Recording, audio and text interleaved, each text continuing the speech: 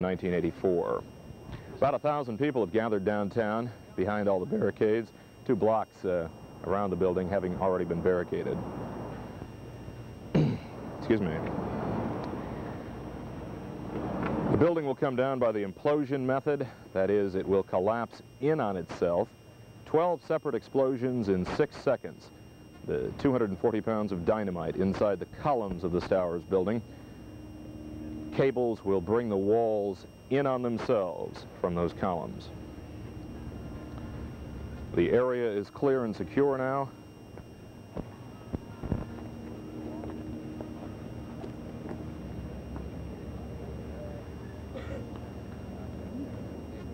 The dynamite will be electrically detonated from a safe distance away. When the siren's 2 minutes from the point of the siren is when the building is supposed to come down. That was about a minute and a half ago. There goes the next siren. Here's another siren. You may just barely be able to hear it. We're 15 seconds away.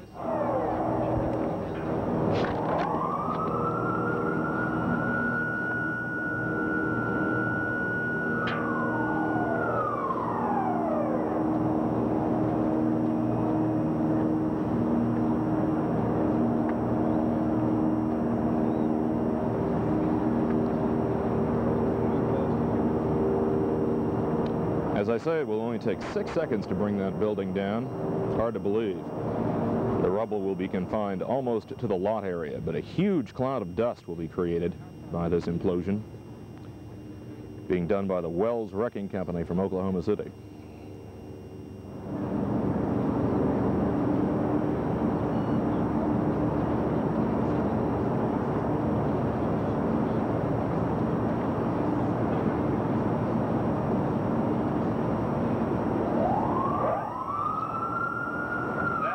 The 15-second siren. 3 short blasts.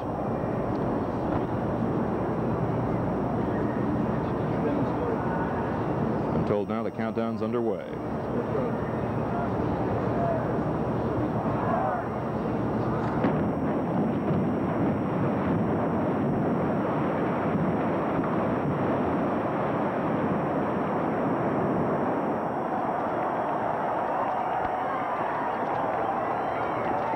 And there it is, the 70-year-old Stowers furniture building, nothing more than a cloud of dust and 400 tons of rubble. Went off without a hitch. 1,000 people or more in downtown San Antonio to watch that on this Sunday morning in 30-degree weather. You can see now the dust spreading for blocks. People actually running away, trying to get clear of that cloud of dust. Actually, it won't be more than a few seconds before it's up our way above the city on top of the National Bank of Commerce building.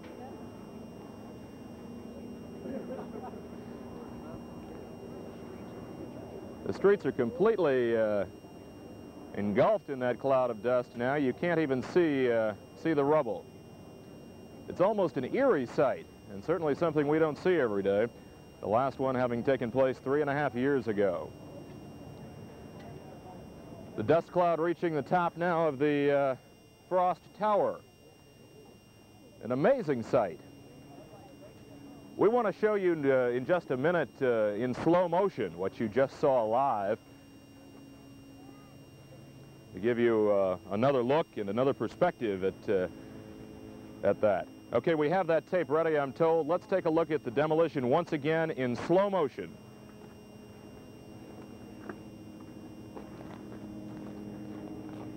Do we have that tape ready? Was this live here? Okay, here we go in slow motion now.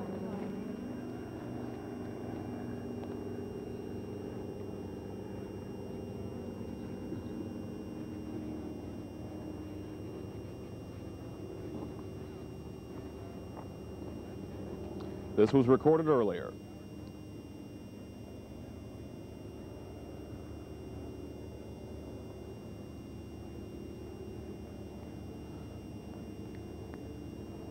You'll be seeing it fall here in just a second. We're right here next to a couple As I said, this is in slow motion. We're rolling that tape now. I think a little more, or a little too much concern, probably. Recorded just a minute ago. And the people who handle the demolition rather expertly. The dust is beginning. Are we having some trouble there with that tape?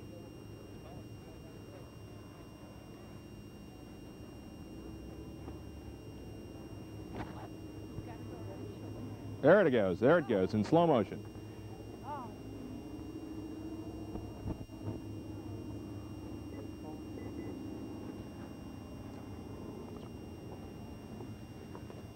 Recorded just a couple of minutes ago.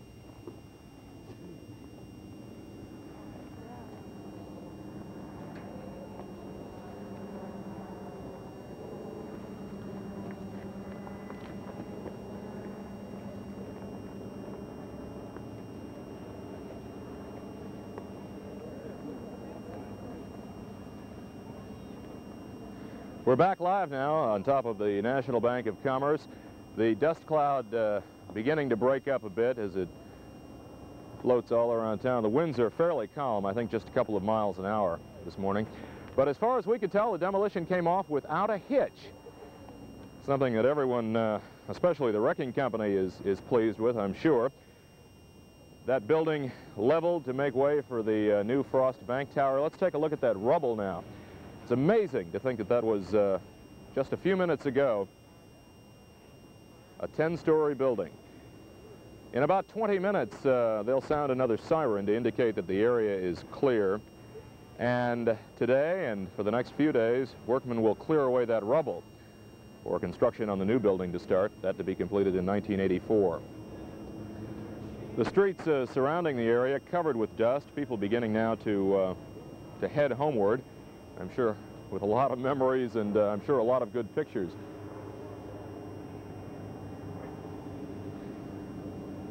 Well, that's what remains of the Stowers Furniture Building. Demolished this morning 1 week late, but nonetheless off without a hitch.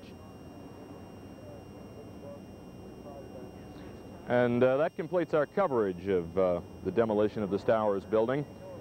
I'm Mike Cavender, News Center 4 above the city on the National Bank of Commerce building. Let's now return to our regular programming.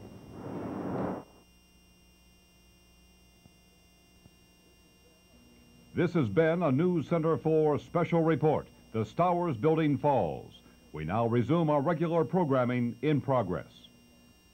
Men of God I know, he's developed a network that's not illegal to get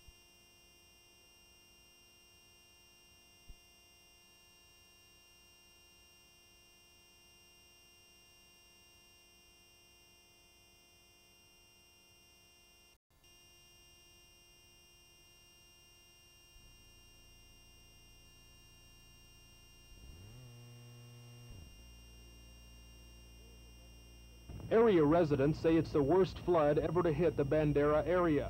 Rivers and streams swelled to more than 100 times their original size.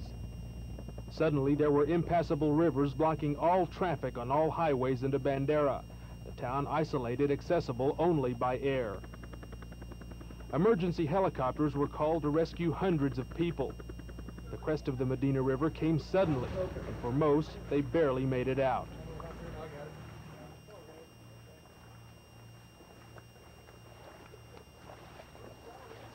You feel all right? Yeah, I'm still alive. And the water come up so fast that it locked my bathroom, shut my bathroom door, and I couldn't open it against the water. Just kept praying that God would stop the water and not let it get into my lungs.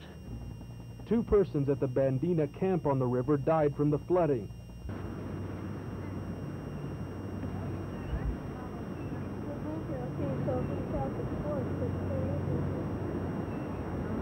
At 8:30 this morning, these houses were on dry ground. When police came to evacuate them, the residents were skeptical of leaving. I woke up about 5 o'clock and I could hear the river, but I didn't really see anything, so couldn't get out.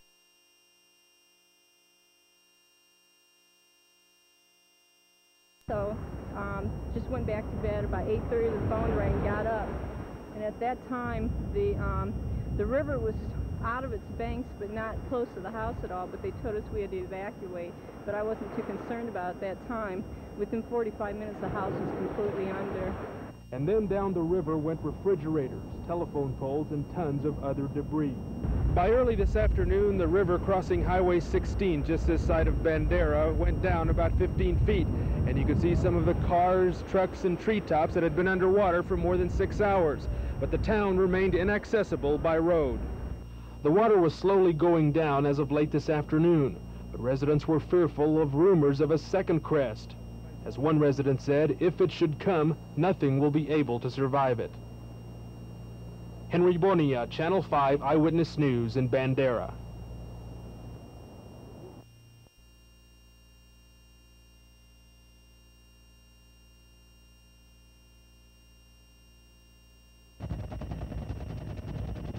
A civil defense spokesman said the Guadalupe River has never before risen as high.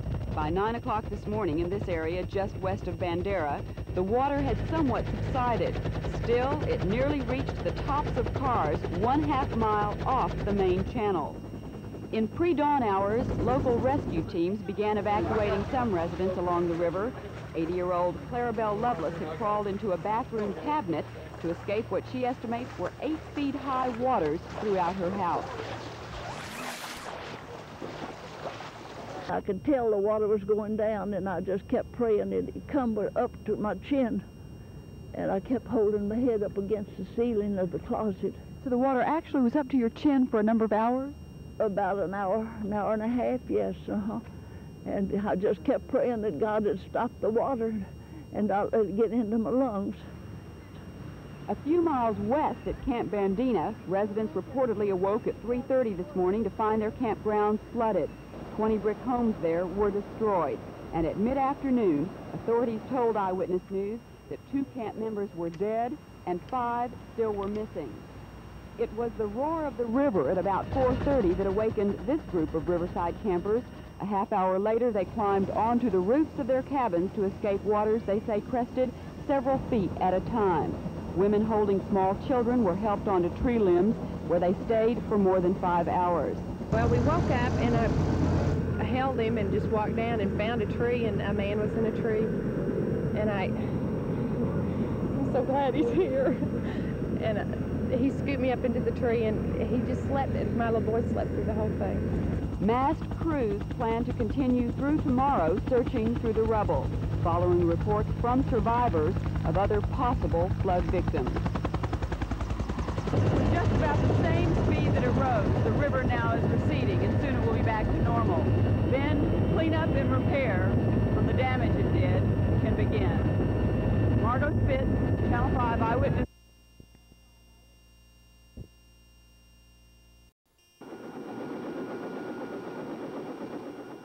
20-inch rains overnight sent the Medina River surging out of its banks into Bandera, stranding many residents whose homes are along that river. Helicopters from the Fort Sam Houston 507th Mast Unit were requested early this morning to help pick those people off rooftops and out of trees. Newsman Roy Ibarra and I filmed these scenes aboard a chopper commanded by Chief Warrant Officer Ed Vasquez. Authorities in Bandera directed the chopper to points along the river where persons were reported stranded. Houses were flooded, many washed completely away, and residents in many cases had absolutely nowhere to go but to grab onto trees. At 9:45, Mrs. Lenore Champion was spotted on debris of what must have been what was left of her home. She waved us on, directing us to 2 children hanging on trees downstream. Their Specialist 5, Ron Talley, rode down on an electric hoist operated by Specialist 4, Arthur Barker. There they rescued June O'Driscoll. Then a more tricky maneuver was threading that cable through the tree limbs to rescue her brother, Joe. The 3 said that they had been there since 6 a.m. Then it was back to Mrs. Champion. All were taken to a rescue center in Bandera.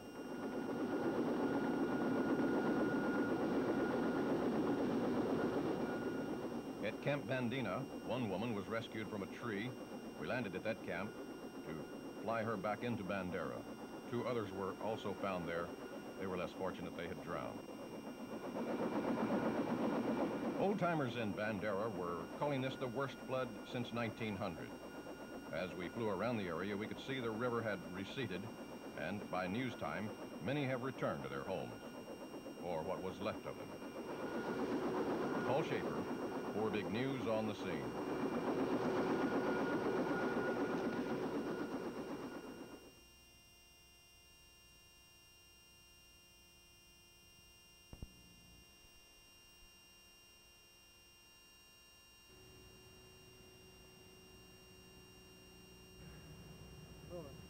The Southwest Foundation for Research and Education in San Antonio has the world's largest baboon colony in captivity with a population of over 2,000.